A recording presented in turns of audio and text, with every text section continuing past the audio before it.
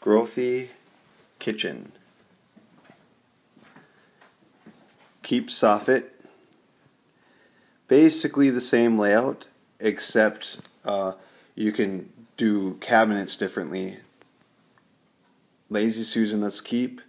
To the left of the sink, let's do a wastebasket pullout. Let's add seating to this area. We don't want the countertop further than that jet out there, but they want seating for two. See this plate?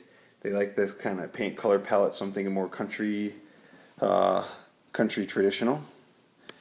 The soffit, I made a soffit diagram for you. The light, we're going to replace for the lighting plan that I already have drawn up. Appliance, 40 inches wide, that's 40 inches, we got to raise that up, we will.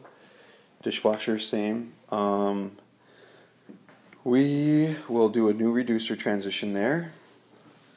And this is a vinyl floor. I'm going to go through it here. So we got one transition, we're going to reuse that threshold there. But we're going to do a new one here to sheeted vinyl, probably a T-mold. This area, this carpet gets new flooring. We'll have to move that there and then add landing natural stone or porcelain tile. New cabinets, new tops, new plumbing. Keep the appliances. No island, peninsula for sure. In this area, note the switch. I better note the switch.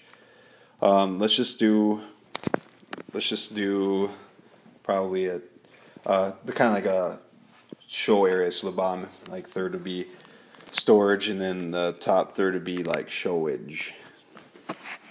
Thank you.